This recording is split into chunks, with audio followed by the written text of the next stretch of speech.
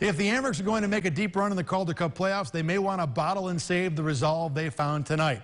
Third game in 3 nights, second straight in Toronto. Amerks down 4-1 in the third.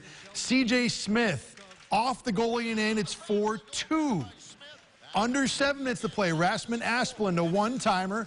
His second, 4-3. Final minute of the game. Kyle Criscuolo, a tip at the net with 22 seconds left. Amerks force overtime, and the OT did not last long. 17 seconds to be exact. Danny O'Regan. Amerks, a huge rally. They win 5-4.